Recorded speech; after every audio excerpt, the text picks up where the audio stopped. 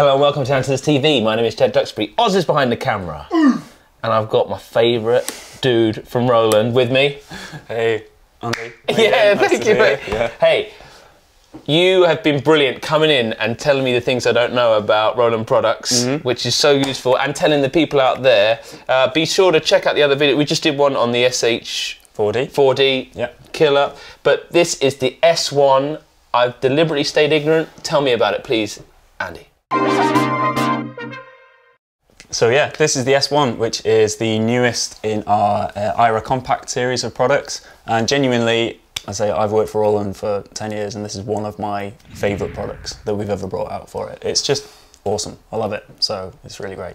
It is a compact synthesizer.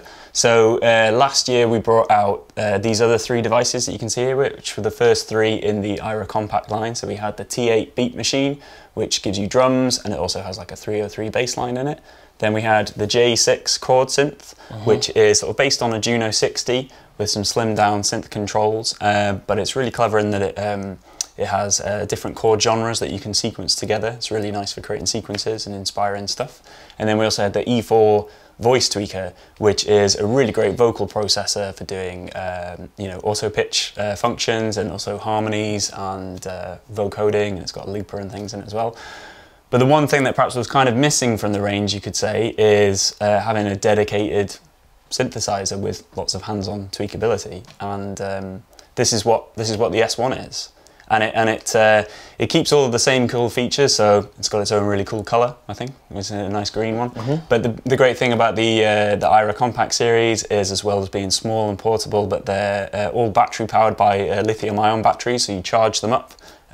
So even though I've got it connected to this to my phone or an oscilloscope, we're just running it on a battery at the moment. You get about 4.5 hours out of them on a full charge, which is good. It's got lots of great sync options for connecting to other devices, so as well as like a dedicated sync out for clock sources. We've also got MIDI in and out on the back as well.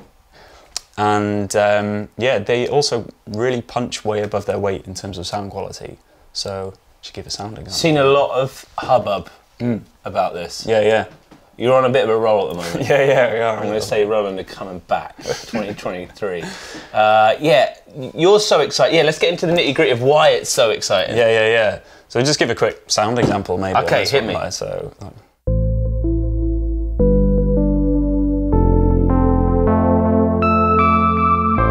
Already effects sound amazing as well.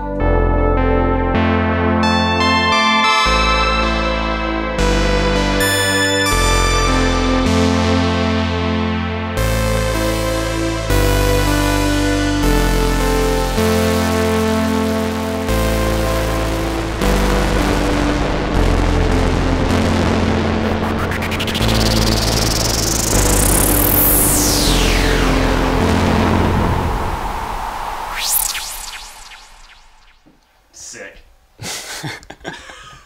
What he said. Exactly. It's awesome. Sounds great. So fundamentally this is based on the SH-101, which is a famous Roland monosynth from the 1980s, and it uses our analog circuit behavior technology to model the sound. There are people who've done videos online who've already compared it to a real SH-101 if you want to see how close it sounds, and it is super close. And but there's a few extra kind of like tricks up its sleeve, really. So first of all, it is 4 notes polyphony, so you can play chords with it, which is really great. And as well as being, following the sort of same kind of principle as the SH-101, it has a few tricks up its sleeve that allow us to do some really interesting sound design options and things with it as well. So we can have a look at that. So if you ever wanted an SH-101, it does that. It's got that covered. Yeah, if you just wanted to get it and have that kind of sound, absolutely. And should we run through it Nick Bat style, like the core? Are we going to do that? Yeah, absolutely. Yeah. So I'm just going to run through a pattern I've programmed on here. So we start off. Let's just start off with a saw wave. So in our oscillator section, so you have sort of one oscillator with different waveforms on it. So when we're using it a bit like the SH-101, we have a saw, a pulse wave where you can change the pulse width modulation on it, a sub oscillator and a noise oscillator. Then we go through a filter and an envelope. underneath, and we also have an LFO on it running it as well. So just running sort of a basic oscillator sound and building up a sound.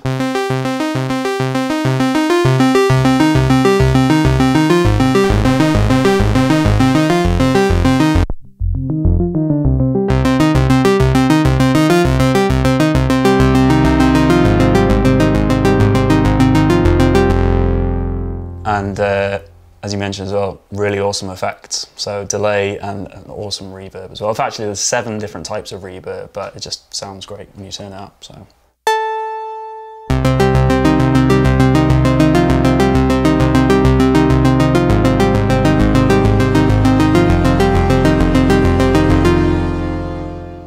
Very tasteful. Yeah. Really nice. There's something about that. People are getting their heads around it now. Like all the DSP guys in the companies are like, oh, all right, they're sounding good.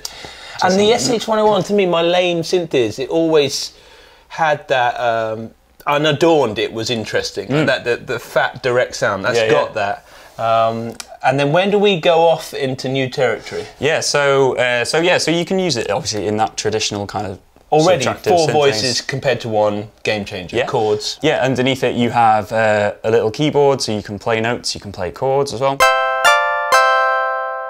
But yeah, when we want to sort of go in a couple of different kind of directions, so it's got a few little cool tricks up its sleeve. So we have 2 cool functions. We've got a draw oscillator and a chop oscillator as well. So I'm just going to reload this pattern so we can see this. And you can see over here I've got an oscilloscope running on my phone. So actually one thing as a quick cool point is you can record directly out from USB audio and MIDI into either a computer or a mobile device as well, which is really cool. So we're just running it. So if you wanted to just record from this straight into your phone or your iPad or computer, really cool, do that. Yeah. So when I play a note on here, you can see it on the screen. First oscilloscope on the Andertons keyboard channel. Yeah! I feel like we're a real synth channel now. Yeah. 100,000 cool. Subscribers and an oscilloscope and Andy, let's go! Yeah. So when I play a square wave, you can see it on the screen on here. Maybe I'll just zoom in slightly. So one of the cool extra functions it has is a draw oscillator, which allows you to draw your own waveform from scratch. And it replaces the square wave when we engage this. So if you're building your sound, you can still use the saw wave, you can still use the sub and the noise oscillator, but instead of a square wave, you can draw your own waveform. So if I want to turn on, I go Shift and Draw, which is button 5. Let's just turn this on. So we have 2 different options. We can have it as a slope. You can see on our oscilloscope here, that gives us a triangle wave. Yep. If I put it on stepped, you can see it gives us stippy. steps, yeah. And what we can do then is we can, once we have decided, say on step, I can go over to our form here, this is sort of giving us the waveform split across 16 steps, and I can grab a step and then tweak that. So to show it, I'm just going to hold a note and I'm going to press hold on here, and then I'll adjust it, and you'll see on the screen here what's happening. So let's just zoom in.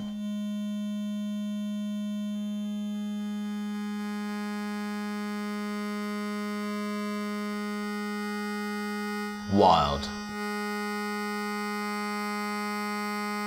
So you can use that to sort of make your own custom waveform, which is really cool. And again, if I wanted to, I can make it make the transition smoother if we wanted to. So go back to the slope mode. So if I put that on here, smooth. I see. So you can really sort of, as I say, I see, but I also hear. I know we're looking at the oscilloscope, being like, oh, cool, but like the difference in timbre is wild. Totally. We're out of SH-101 land and into a whole new world there. Exactly. And then so if I exit out of this and I run the sequence, you'll see that it sounds obviously quite a lot different now. So it does sound completely different now, and also another thing that we can do to that sound is we can run a thing called a multiply function. So if I hold, if I go over to the next screen where we said multiply, And as I hold a note on here, if you watch on the screen, we run through the multiply function. It sort of increases the frequency of the waveform, kind of like a sync function in a way.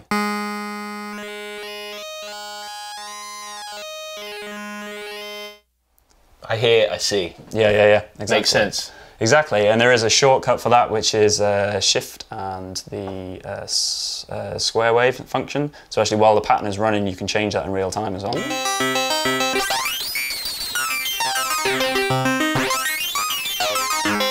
So you never heard an SH-101 Mate, sound I'm going to like go that, full so. Nick back. Can I modulate that? You can. So yeah. I never asked those type of questions. When I see that now, I'm realising, God, that power. Yeah. No wonder people are excited by it. Yeah, exactly. There are some parameters that you can't record in the sequencer, but that's one of them. Cool. So after draw, I'm seeing chop. Yeah, so chop. So I'm just going to reload my sound on here. Button for the reload. So we've gone back to our square wave now. And yeah, the chop oscillator. So this is something that you can apply to all of the waveforms. So we can apply, if I go into shift and 6, which is to go to the chop function. So when I've got my square wave on here, what it allows me to do is actually just take chunks out of the waveform. So while I'm holding, if I set a note going and we remove things on here, you'll see on the screen what's happening.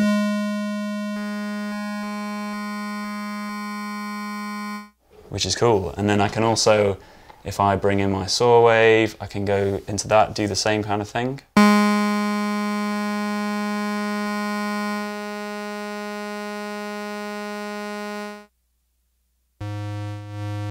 On the sub as well. Interesting timbre.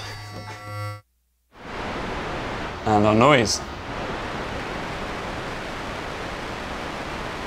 So what this means now is that when we bring out all of our waveforms in and run our sequence, again, we've got a wildly different sound. We also, as well as with the drawing oscillator, you had the multiply function, you've got comb filtering on this as well. So we, by holding shift and tweaking the sub oscillator, we can comb filter it as well.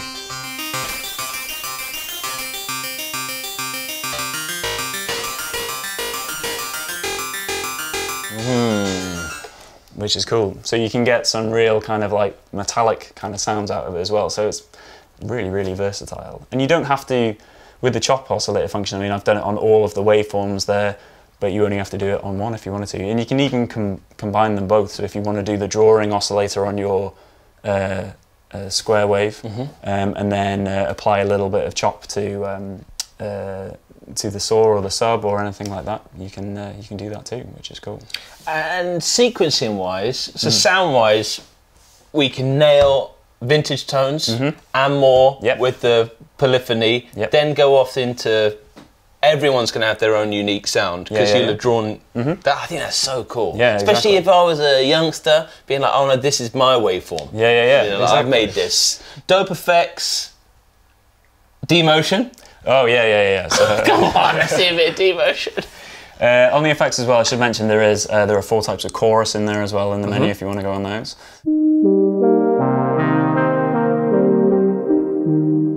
If you want to have a go, so hold down, so when we play it, hold down demotion, pick it up, move it around. Check this out.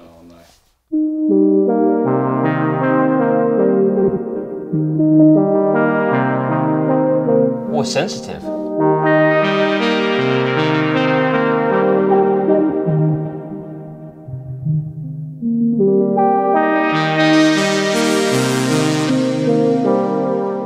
Ultimate keyboard. I'm saying that. If you've got a family member or a boyfriend or a girlfriend that likes buy them the S1. Stick on Links below. Links below. Available. Demotion. Awesome. I love it because that's just that crazy bit of Roland that's fun. Like it feels old school Roland. Sequencing wise, I can't believe they fit on a couple octave keyboard. How do you feel that integrates in with sequencing? Do you? Yeah, so there's a few different ways that you can sequence. So in terms of patterns, we've got 4 banks of 16 patterns that you can go through. So if I just go to say a blank one on here, and you can do up to 64 steps. So you can do you know, short sequences or something that's a little bit longer, which is nice. And there's a few different ways that you can record in. So because we can play the keyboard, if you wanted to, you can just real-time record. So if I hit play and start.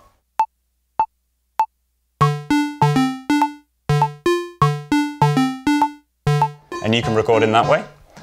Or there's also options for step recording as well. So let's just, in fact, I'll just do a short sequence on here. So if I want to change the length, I go Shift and button 4, and then let's just go for 5 steps. Why not? Ooh, why not?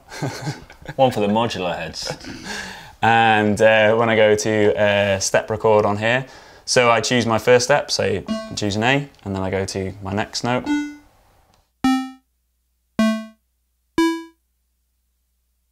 And I can run that.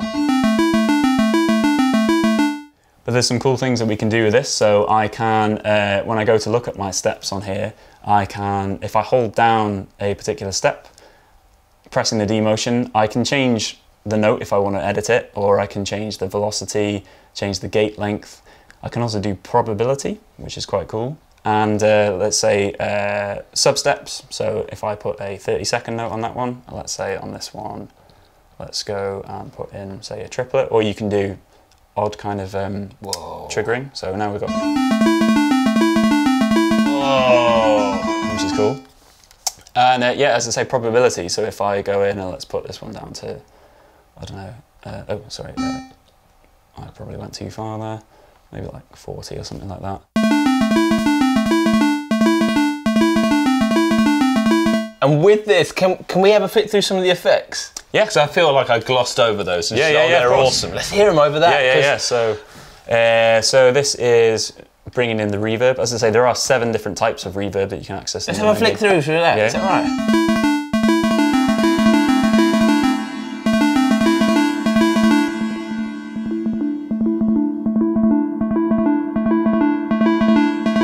Let's crank this reso up, see what happens.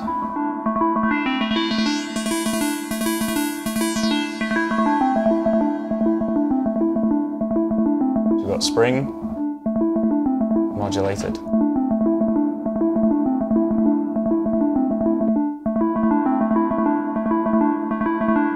And we've got plate.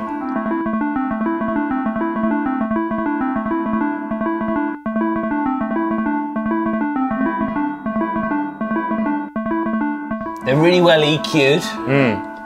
Yeah, they just work in the mix. It feels like someone's actually doing a bit of EQ now instead of just giving you like full bandwidth. They all sound so good. Yeah.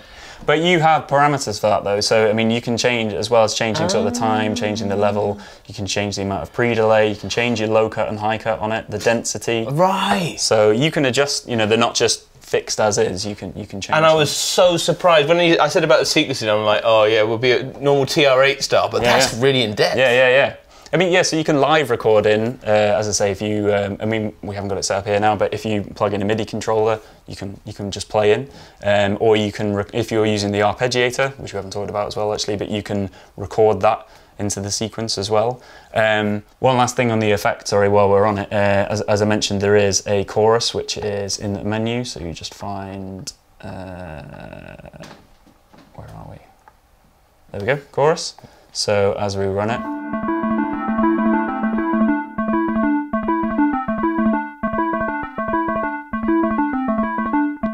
so 4 different types that we can use. But also while we're in the sequencer, the other thing is that we can record motion in it. So so parameter automation, sorry. So you can have up to 8 parameters per step. So say if on our sequence on this first step, we can just crank the reverb up to maximum on that one, have it on 0 on the next one.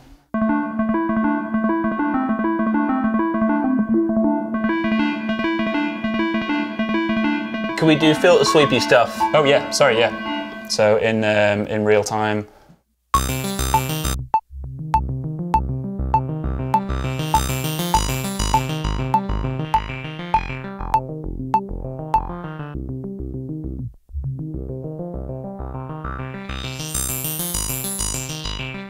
I'm saying it.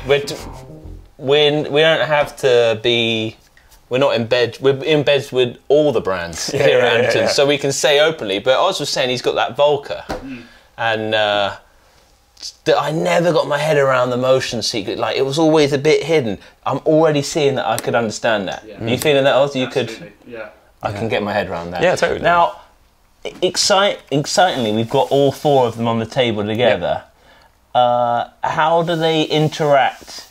And I see we got in, out, mix. You said that this is class compliant. That's cool. But together, how would we sync them together? Yeah. So a couple of options. I mean, just mentioning, if you do have other devices, these will sync quite nicely. Just plug in mini jack cables into them, and they'll send clock to each other, which is cool. If you have multiple ones of these together, so on the back of them, I mean, you can either sync them from here, but we also have MIDI in and out over TRS cables.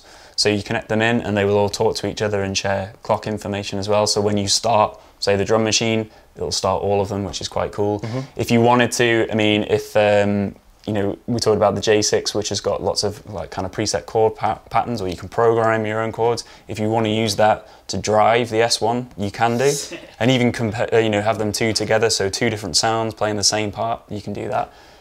We also talked about using the vocoder on this and using the J6 to sort of drive the note information for that, you can do as well. And another cool thing is, we have audio in and out on all of them, but the input is passed directly to the output and is unaffected by the master volume. So what that means is, if I daisy chain the audio together on all of them, it's kind of like I have a mixer. I can turn down the volume of one in the middle and it'll only turn down the volume of that device.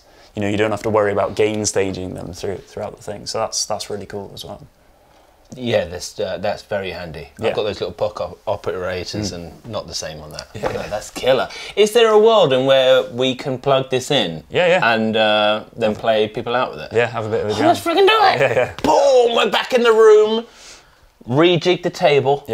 You're going to play us out, because I heard a little snippet. It sounds really dope. And I said, Andy, can you explain to me what's going on, and to you out there, and then you'll perform it.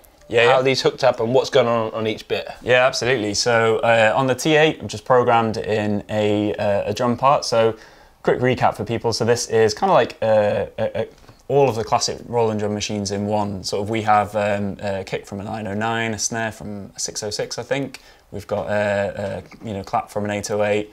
And hats from a 606, so kind of different flavours together to make it a bit sort of like its own thing. A best of. Yeah, exactly, which is nice. And then you also have a 303 bass line in there that you can bring in. We have on the J6 on here, so this is based on the Juno 60 in terms of the sound. The Juno 60 is my favourite synth of all time, it's just tasty. And you have controls for filter and envelope on here, loads of preset sounds, but what's really nice is you have lots of chord sequences that you can program in. So I've programmed in a sequence on here where, oops, let me just turn this up. So we've got some sort of tasty synth wavy kind of chords. And then we have also the E4 voice tweaker where we've got some harmonies going. 1, 2, turn up the voice on here. 1, 2, which is cool. And that's the harmonies are going to be in tune because it's listening to the MIDI. Yes, yeah. Cool. So we've synced it all up via MIDI. So the MIDI is going out from the T8, sending clock information into the J6, which is then passing that on into the E4. But it's also, because I've set those on the same MIDI channel, it's also sending the note information from that to the E4. So anything that I sing will be in tune because of the notes that it's getting in there, which is nice. And then also we're sending clock information to the S1 as well, and I've just programmed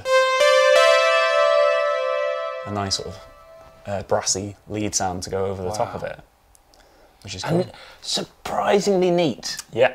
And whenever I'm always scared to put these things together because I'm like, oh, there's going to be a bird's nest, but that's so cool. And it sounds really good. Thanks for being here. Yeah, no worries. I really appreciate it, man. No worries, thank you. Thank you. And this is an absolute smash hit at the moment, sales-wise. Yeah. So links below and just get your name on the list. It's going to be one of those, isn't it? It is a little bit. don't just think of it as for the price, you know, don't think of it as being aimed at beginners, because I think if you're into synths, whether you're a beginner or if you're really advanced, you can get so much fun and you know, really meaningful creative results out of this in whatever you're doing. So it's really cool. You should check it out. Well said. Thank you, mate. Play us out, baby. Cool.